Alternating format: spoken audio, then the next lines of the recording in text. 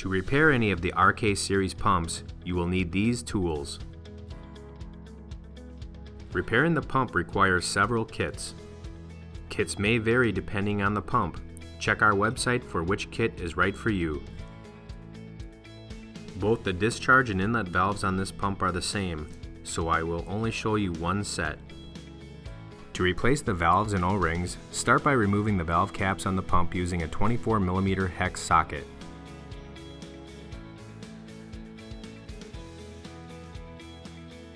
Clean the valve caps and their sockets of any debris.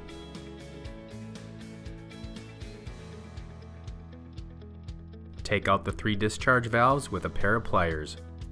To remove the valves, grasp the cage with your pliers and pull. Use a pick to take out the O-rings under the valves.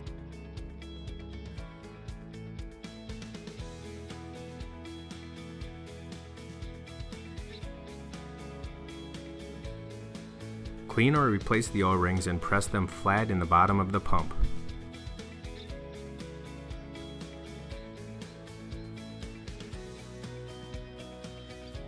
Take the new valves and place them squarely into the port.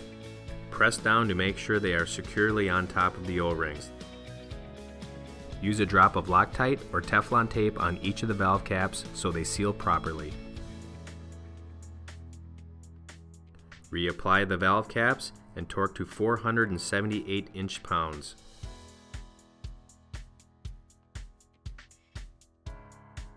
To replace the pistons, water seals, and piston guides, you will need to remove 8 manifold bolts with a 6mm hex socket. Using 2 screwdrivers on opposite sides of the pump, hoist the head up so it can be lifted off.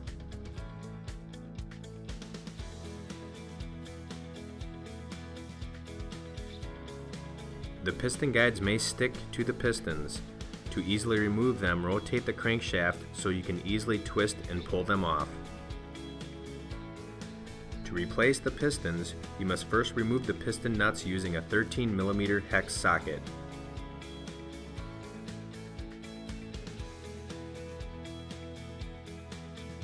You must clean the piston rods and surrounding parts of any debris. Lift off the copper washers from the top of the pistons.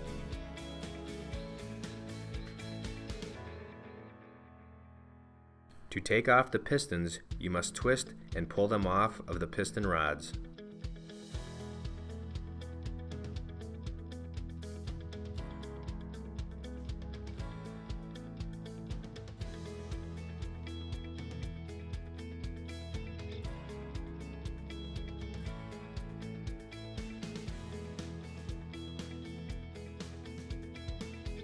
You can turn the crankshaft to adjust the height of the pistons.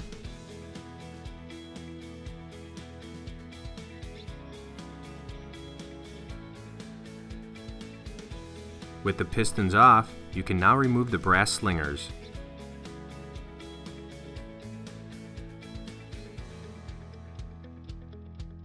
Next, remove the O-rings on the piston rods.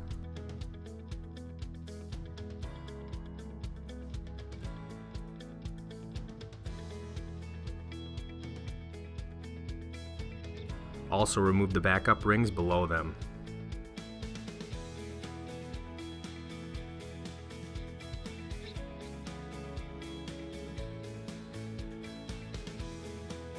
Now add on the replacement backup rings.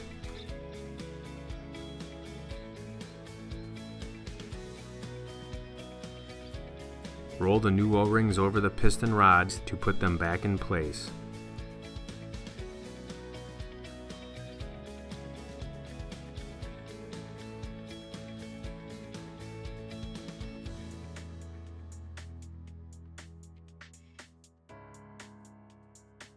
Put the new brass slingers into their position on the rod.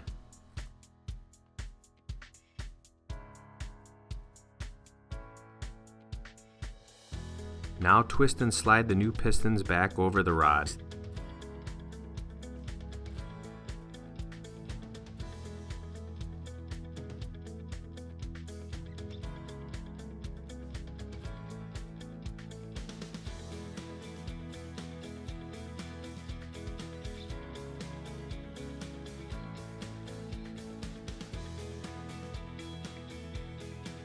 After putting the replacement copper washers on, use a drop of Loctite on the piston threads.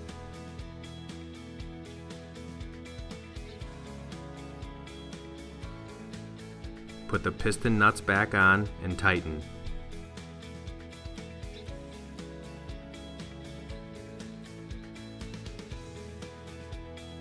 To remove the guides, you can use two tools. The first is a small reversible pliers which hooks right above the seals. The next tool is a slide hammer which can be put in the piston hole to pull the guide out. Be careful not to scratch the pieces you are not replacing.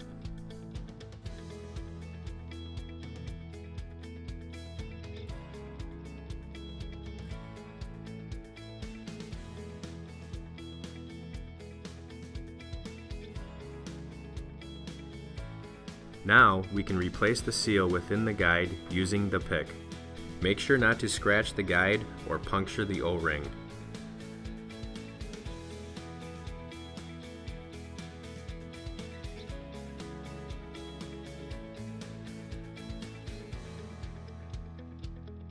To put the new seal back in, pinch and push it back into the hole. The flat side must be facing up when inside the guide.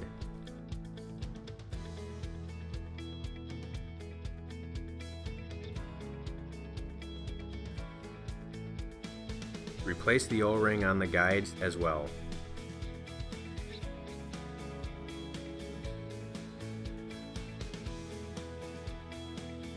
The first item to go back into the head will be the replacement support rings with the curved side facing up.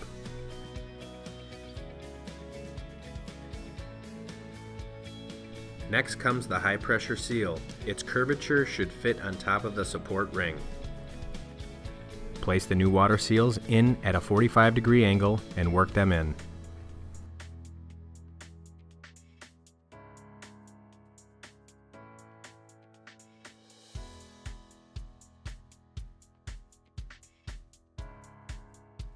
Push the guides back into the head with the flat side facing up.